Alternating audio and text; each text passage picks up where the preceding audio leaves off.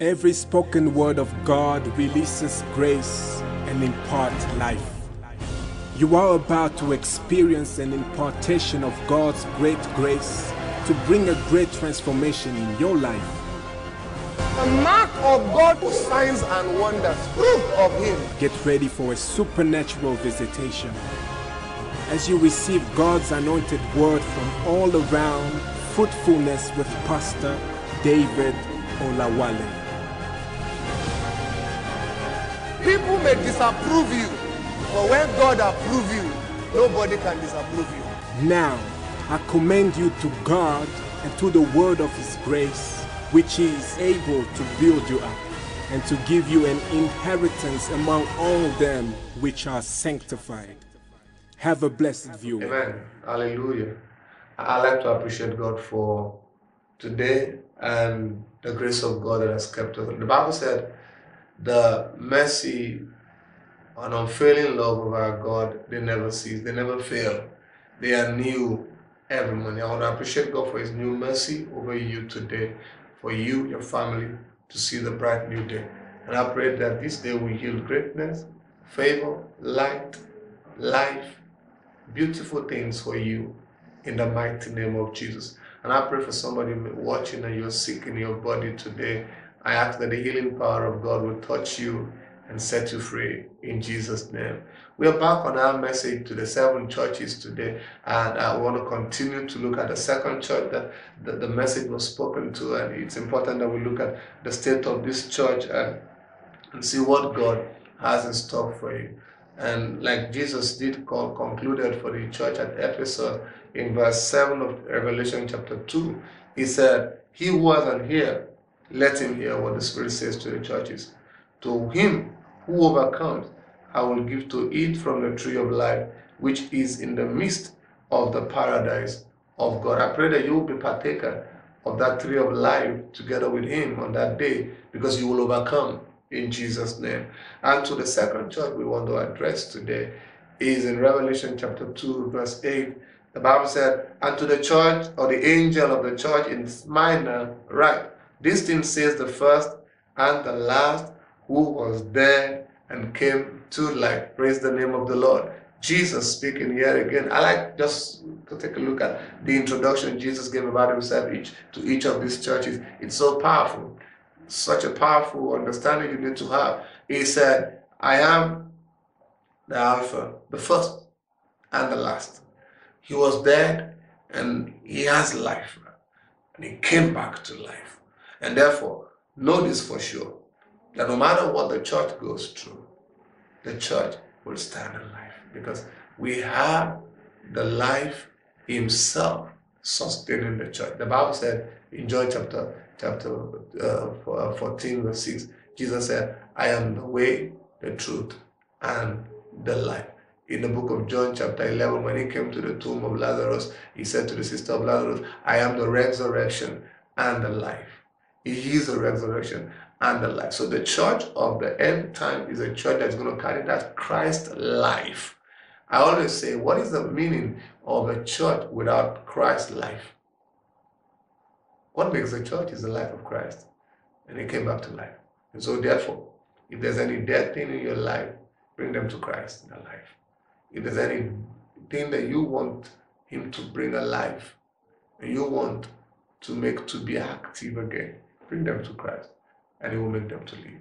Because He came back to life. He conquered death once, and He has conquered death for you to have life. In John chapter 10, verse 10, He said, "The thief does not come but to steal, to kill, and to destroy. But I have come that they might have life and have it abundantly." Only Jesus can say this. And so if you haven't given your life to Him, why not extend your wretched, poor, sinful life and receive His own eternal, abundant, and receive His own precious life that He has for you. And I am glad that He introduced Himself to the church at Smyrna in this way.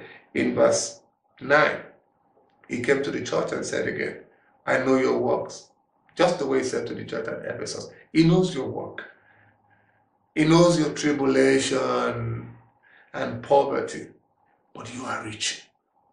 And I know the blasphemy of those who say they are Jews and are not, but they are a synagogue of Satan. Now I'd like to tell you today, and this is a word for the church, Jesus knows everything about you. He knows what's going on in the church and outside of the church. He knows your state. He knows your tribulation. He knows your poverty, even though you are rich. Excuse me a moment to talk about our riches in Christ Jesus. In Christ Jesus, we have all things. When we have Christ, because he became poor so that we can be rich, in him we have access to all things. So in Christ Jesus, you are blessed. You are highly favored. The Bible said in Colossians chapter 1, verse 27, that Christ in you is the hope of glory. So Christ in you make you to be rich, make you to be full of abundance of all things. And therefore, whatever you possess in the natural is not your true identity. Your true identity is this. In Christ Jesus, you have all things. The Bible said in Romans chapter 8, verse 32, that he who spared not his own son, he spared not his own son, how much more will he not through his son freely give us all things? So you have all things in Christ Jesus. And I'd like you to be encouraged and believe that you are rich. And say to yourself, I'm rich. The scripture said, in the book of Joel, it said, let the rich say, let the poor rather, say, I am rich. And you are rich in Christ. And he came to encourage the church in Smyrna and said, you are rich because of the great, glorious things that Christ has prepared for you, because of the glorious things that Christ has given to you, because of the great promises that we possess through faith in Christ Jesus. So we are rich. We have all things that have been made for us in Christ Jesus. And he said to the church, he said, I know the blasphemy of those who say they are Jew and they are not, but they are synagogue of Satan. You know who the Jews are? The Jews are the people of promise. They are the covenant people of God. And you see, certain people identify with not just the Jewish covenant that he made with the covenant he made with the Jews, but also certain people identify with the covenant of our new birth in Christ Jesus and identify with the church and tell us we are members of the church. But you see, the way they do, the way they live, the way they act will tell you they are not. And so if your church is comprises of people like that, this is part of the end time church that we are looking at. There are certain people who claim they are part of the church, but indeed they are not. And the Bible said, by their fruit we shall know them. And so if they are around you, don't get yourself disturbed yet. Don't leave the church because of them. Don't even dare it.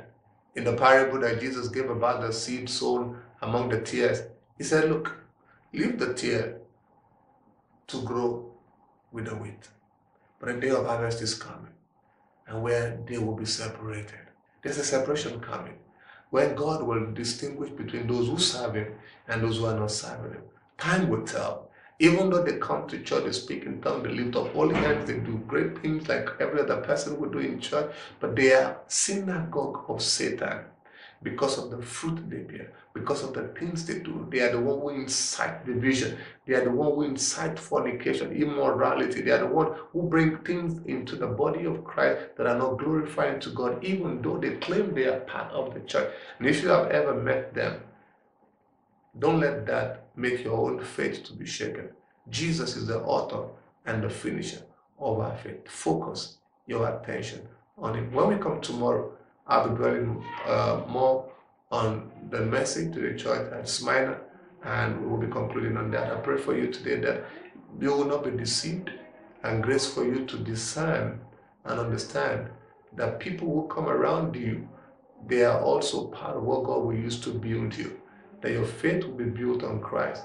And I pray that every struggle, tribulation, trial in your life, the Lord will set you free and bring you health and turn your poverty into abundance and send help to you in the name of Jesus Christ. God bless you. See you tomorrow. We are sure you have been blessed by the word of God today. Our mandate is to reach out to the nations through teaching and preaching of the word of His grace and love to build a great people. making them habitable for the Spirit of God and giving them their inheritance in God. You can visit our website for more information. Call the number on the screen for spiritual help and prayers. This broadcast is coming to you by the financial contribution of our covenant partners. You can also be a covenant partner in reaching the nations with the word of His grace. Call us today. Until we come your way next time, keep the faith and keep on winning with Jesus.